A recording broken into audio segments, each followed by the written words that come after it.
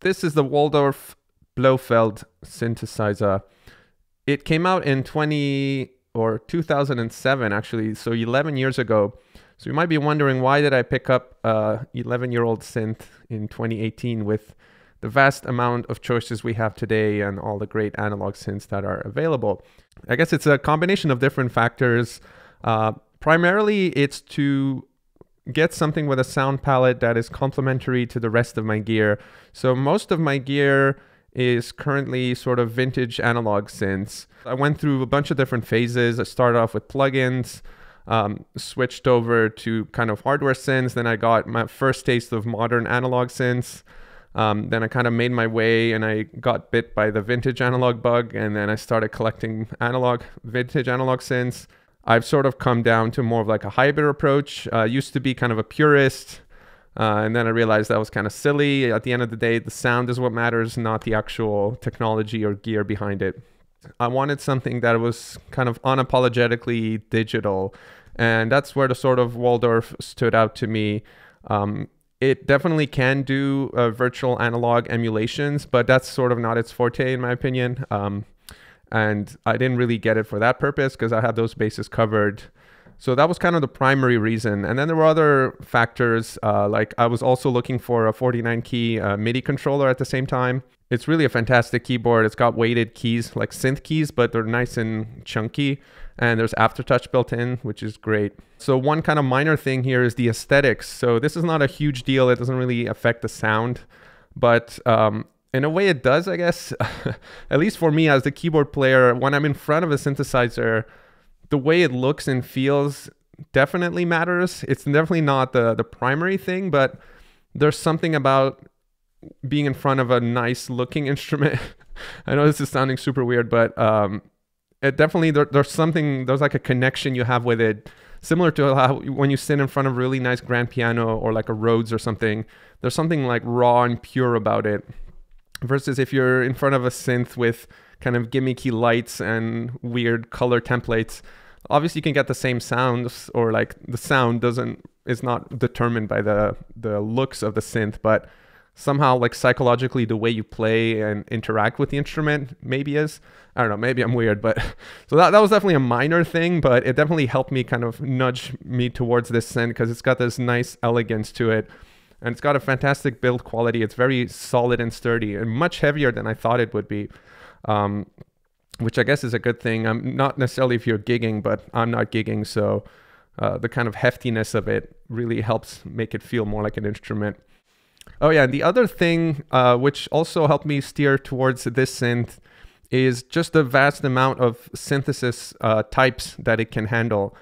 So I've been kind of dabbling in subtractive synths for kind of a while now, and I wanted something to help me explore different kinds of synthesis, which obviously you can do in a modular like a Eurorack or something, but it just gets exponentially more expensive if you want to just dabble into, for example, if you wanted to have FM and then wavetable synthesis and then physical modeling and then subtractive synthesis and then sample-based. If you were to have all these synthesis types with the full chain that is required to make them work in something like a modular, it would run you in many, many thousands.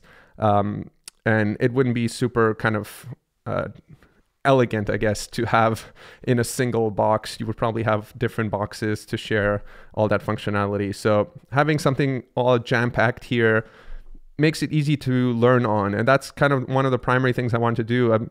I was never really familiar with wavetable synthesis. I was familiar with the concept. I've played with some plugins, but I never kind of explored synthesizing and making my own patches using wavetable.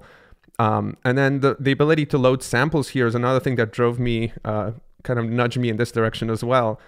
It's got this nice lo-fi quality. Like it's not a full-fledged kind of sampler. It's not going to compete with Contact or anything, but it's got its own little character. You only have like 64 megs to load in, or 66 or something weird like that.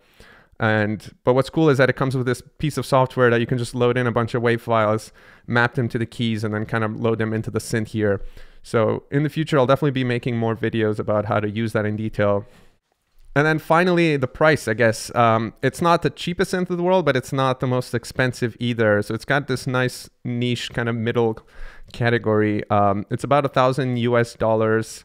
And you can probably, most manufacturers or most retailers, I guess, don't carry them anymore. I don't think. Maybe you can pre-order them. It's an old enough synth that it's probably harder to find these days. I found this as a demo unit in one of my stores, so I got a bit of a discount. It's got a scratch here, but no big deal. Yeah, so it might be harder to find, but you can probably find a lot of them in the used market as well.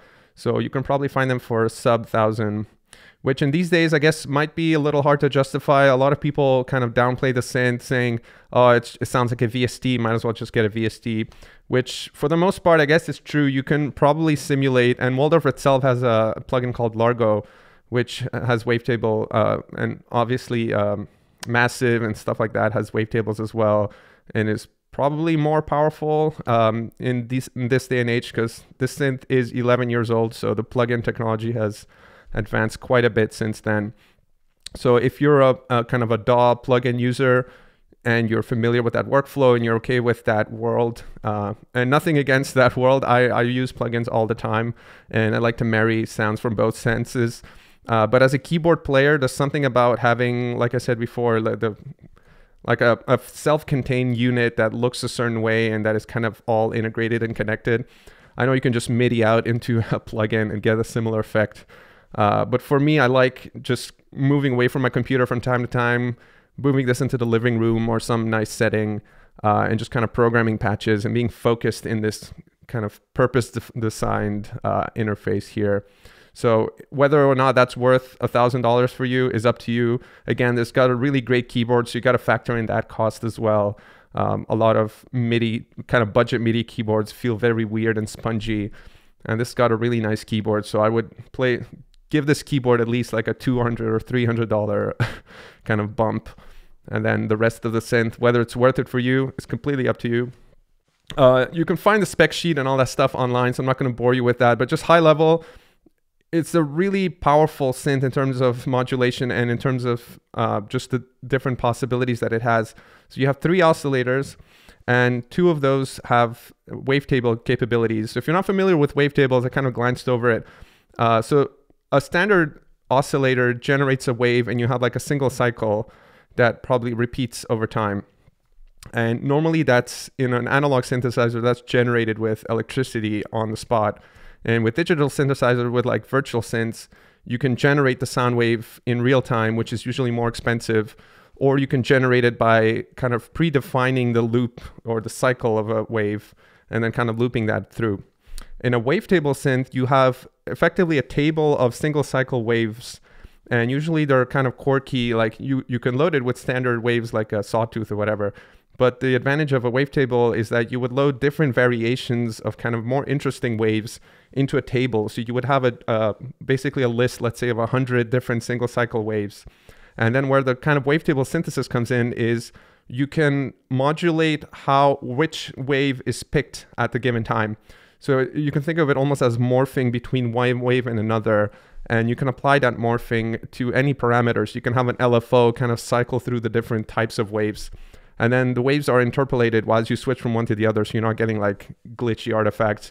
You're getting kind of a smooth transition from wave to wave, which gives you this really, you kind of almost have to hear it. It's hard to explain it in words, but there's a very kind of wavetable-ish sound. It's got this like digitally glassy, but also really nice. And it's basically a sound that you can't really easily get from any other kind of type of synthesis.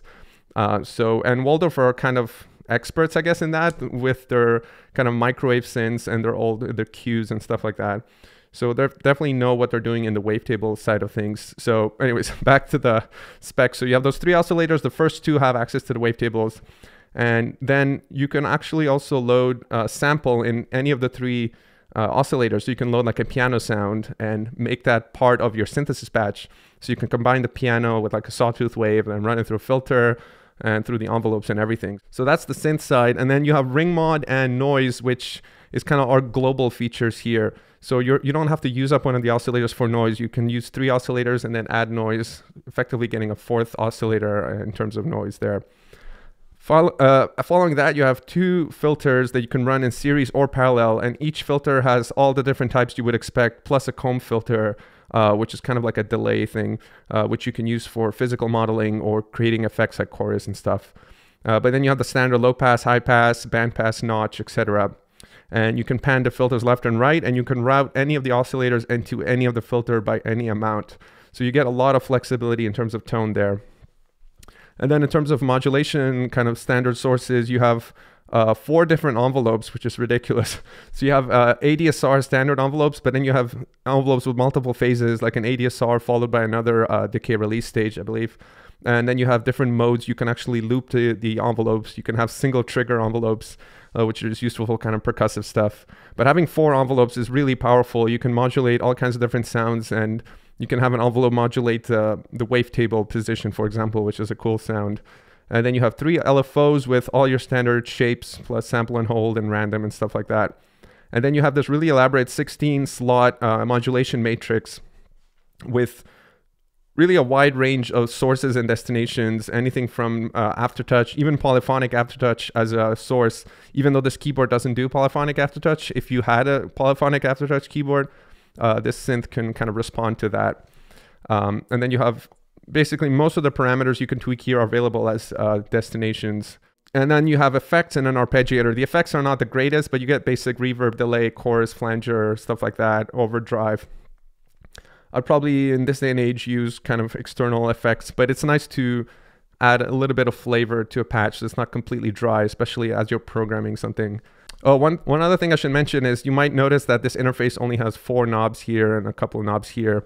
And you might be used to modern synths having what's called knob per function, which effectively gives you 1 knob per function, so you're not having to share knobs, which gives you a much more immediate synthesis and usually results in a kind of higher price for the synth.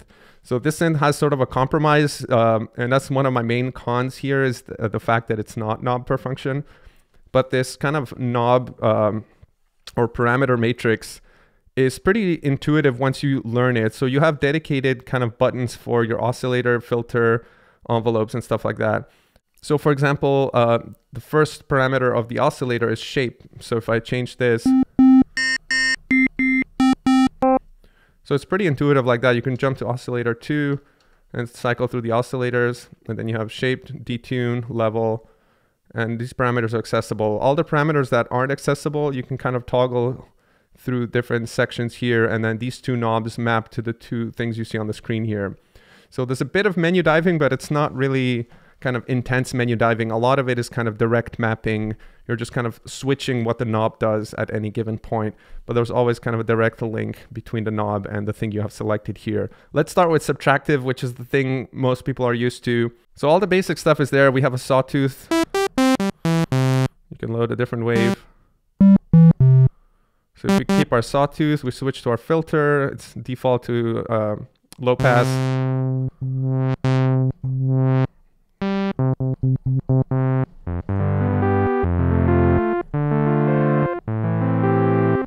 And you can change the type of the filter. You have band pass, high pass.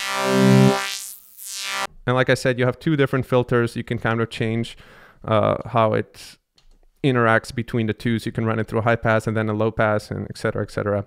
And then you have your basic amp envelope. Amp envelope. You get your basic pad sounds. Similarly, you have a filter envelope. All right, the next type of synthesis you can have is FM, kind of very crude and basic FM. But you can actually FM using one of the LFOs, which can go up to 2500 hertz. So you can effectively, if you combine the 3 LFOs and 3 sine waves with the oscillators, you could in theory have 6 kind of operator, or not really operator because there's no envelope going on per oscillator, but 6 sine oscillators all FMing each other, and you can get pretty creative that way as well. But let me just demo a simple example here. So you have a sine wave available as one of your choices here. And then let's say I pick a sine wave for my second oscillator, and I'll reduce the level of the second one so we're not actually hearing it. But I'm going to have the second oscillator modulate the first one. So FM source, I'm going to pick oscillator 2. FM amount, we're going to increase that. So you can get your basic FM tones. And then obviously you can modulate the frequency of oscillator 2 and the level and all that and get interesting patches like that. And I'll definitely cover a lot of those in future tutorials. Then the other synthesis type is wavetable synthesis. So oscillators 1 and 2, if you scroll through, you get a bunch of different tables. I think there's like 60 some odd, and each table has a whole stack of different and you use the pulse width parameter to cycle through the wavetable.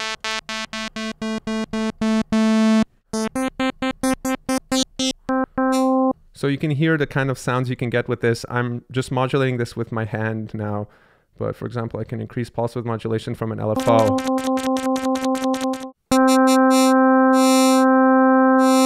And if I go to the effects, I can add a bit of reverb.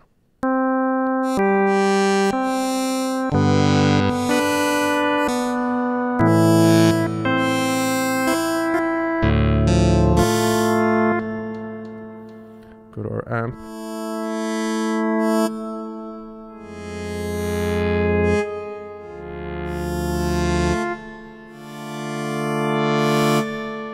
So you got these really nice, interesting glassy sounds. And I'm just scratching the surface here with a super basic patch, but you can imagine applying different modulation to the different wavetables, and then you can load a second wavetable in the second oscillator. The other synthesis type, I don't know if it's considered a type of synthesis, but it's definitely in its own category, is the ability to load samples, like I mentioned. So if you cycle through all the wavetables at the end, you start entering the samples. So you have like a Rhodes here. Obviously it sounds super cheesy. And again, this is about, you have to think of this as sort of like a nice a nice lo-fi sample player thing. So don't compare this to like a Contact or a Rompler. Like if you're looking for piano sounds, don't buy this synth. Get yourself a digital piano or something, or a nice piano sample library. This is more for kind of quirky, like starting points for a patch. And if you think of it that way, then it becomes much more powerful. And you start, for example, this is a piano patch. Obviously, this is not going to compete with like a dedicated digital piano or piano library, but that's not the point here. The point is that you're layering, let's say, how many other keyboards can you layer like a piano sample with a wavetable oscillator that's being modulated through cycling through the wave, and then running it through like a comb filter, and then adding a third oscillator that is FM'd with the second oscillator, or that's FM'd by the piano patch, and then running it through effects, and then modulating that with 4 different envelopes. I mean, that's where it kind of gets like, think of this as just a fancy oscillator rather than a dedicated sampler for like pianos or something. So this kind of sounds cheesy on its own, but then if we layer like a... and then we increase the amp envelope.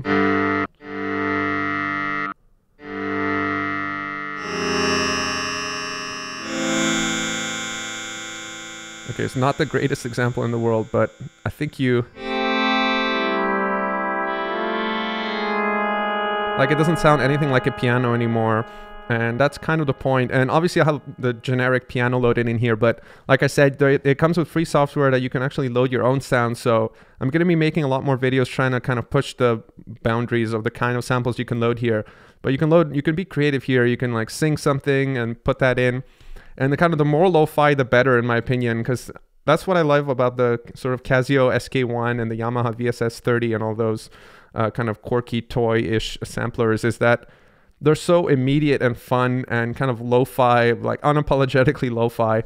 And that's where like the contrast from the kind of super accurate sample libraries, it's almost like a punk thing, I guess, where you're kind of moving away from the perfection and you're kind of embracing the quirkiness, if that makes any sense. But anyways, that's sort of a kind of a general idea of what you can do here, is that it's not any one kind of synthesis type. It's the combination of the multiple types is where it kind of gets really powerful. So combining a standard sawtooth with a wavetable of like a format wavetable, which sounds a lot like a voice speaking, and then combining that with I don't know, a sample of a xylophone or something, and then FMing that with one another, then adding a bit of noise and running it through effects and all that. So definitely going to cover that in more tutorials, but I just want to give you a sense of kind of how to think about a synth like this, which may not have the best raw sound. Like if you're comparing the sawtooth wave with an analog sawtooth wave, like you're doing the wrong comparison, to be honest. But it's really the kind of the power in combining all the different types and emphasizing that kind of lo-fi digital sound for what it is and using it in its place. And that's where synths like this start to shine. And then the final type of synthesis is physical modeling, which I'm going to make separate tutorials for because it requires a bit more kind of in-depth. But this is not a synth that's kind of geared toward physical modeling. It's more of a quirk that you can expose from it, because it has something like called a comb filter, which is basically a super rapid kind of delay loop, which you can use to make effects like chorus and flanger. But then can you also emphasize what's called a Karplus-Strong algorithm, which is basically this kind of very elegant, simple, like surprisingly simple way to emulate like a plucked string, which physical modeling is sort of that. It's the kind of modeling of physical instruments. So like a plucked string, or like sound going through a tube for like a wind instrument, or hitting like a percussive drum and how the membrane vibrates. And the Karplus-Strong just gives you a simple way to kind of add a bit of excitement, energy, kind of what you would do if you hit or pluck a string. And then going through a quick delay line emulates the kind of resonance or the vibration of the string. And you can do that with something called a comb filter, which this comes in, and you can actually get pitch tracking if you set the right delay time. Just pick the synth that sounds good to you, that inspires you, that feels good, that looks good. Whatever criteria you'll have, just own it, run with it, and have some fun. And I'll see you guys in the next one.